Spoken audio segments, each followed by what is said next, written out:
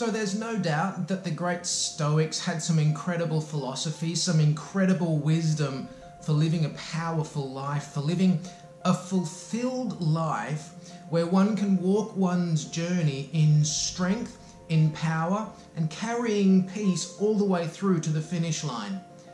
And so often, it's the smallest things that we neglect. And in neglecting these small things, the big things are never unveiled to us. Today I want to impart to you some ancient Stoic wisdom.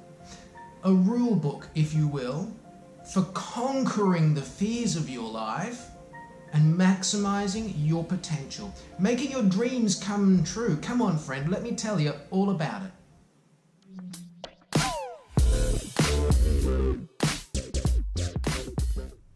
Hello, wonderful you. Welcome to Elevate. I'm Ben, and I love you. I'm thankful for your company. Thank you for coming around and helping me lift the collective vibe.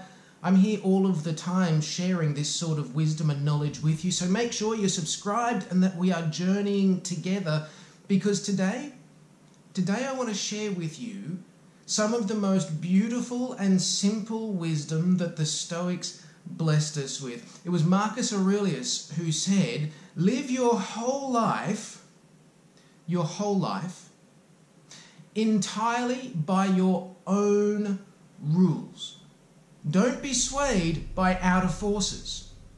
In fact, the quote was, live your whole life entirely unswayed by outside forces, but wholly in joy. Live your entire life unswayed by outside forces, but wholly in joy.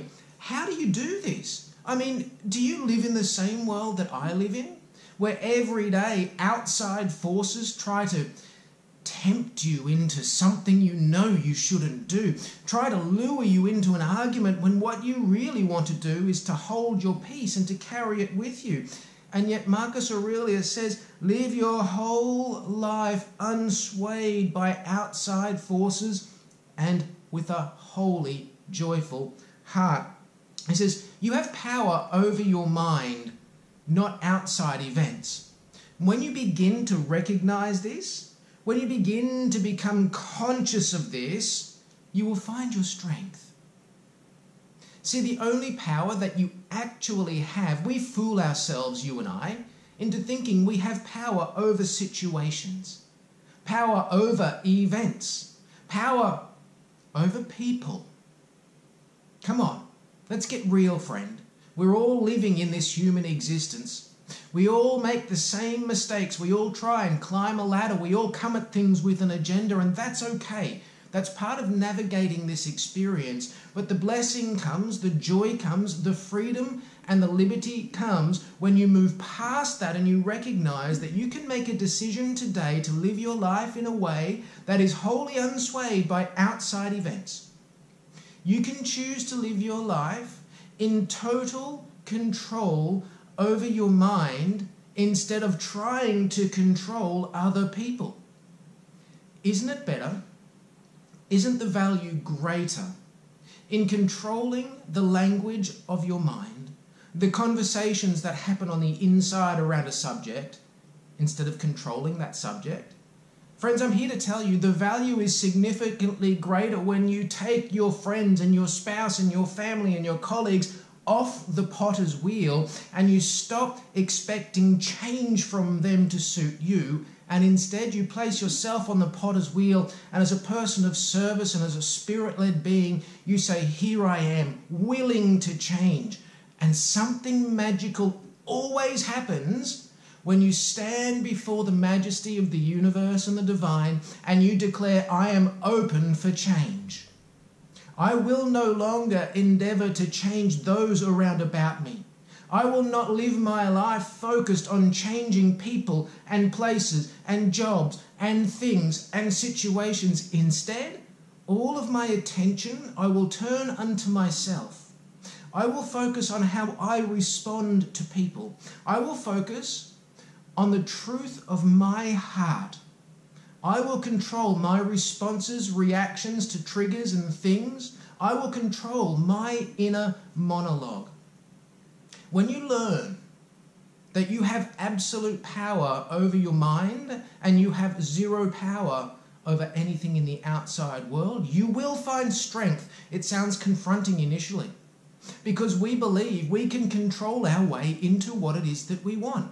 If I can just get at this angle, if I can just get this promotion, if I can just get this payout, if I can write this letter in such a way that gets the result that I want, if I can get through this phone meeting and get the result I want, if I can go to that meeting, convince them of this, then I'll be fine. If I can just do this, then I'll be fine. No, if you can just control your mind, if you can just control the inner monologue that's happening inside of yourself, then you will see a change in all that is around about you, in the people and the events and the circumstances and the things and the places. But none of them will change unless you change what's happening in your mind. You have no power over outside events. You have no power over people.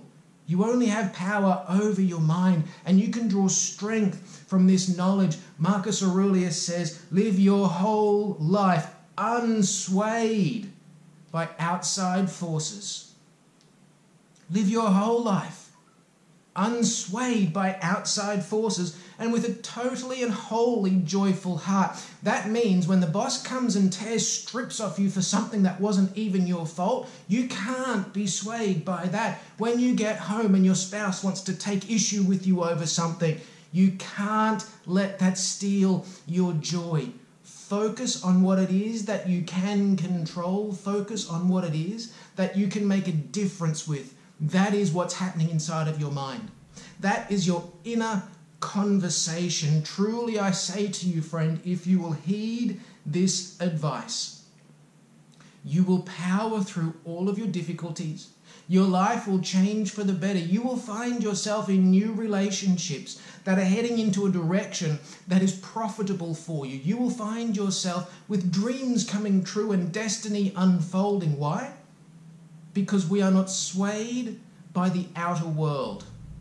Instead, we have total control over the inner world. Now, this doesn't mean that you are harsh with yourself and you are a bully with yourself. In fact, it means quite the opposite. It means you are soft and gentle and loving with yourself. Be unto yourself the support you wish you could get from another person. When you start delivering that beauty to yourself, when you start delivering that unconditional love for yourself, all of the drama and the stress falls by the wayside. Listen to these words. Don't be swayed by the outside world.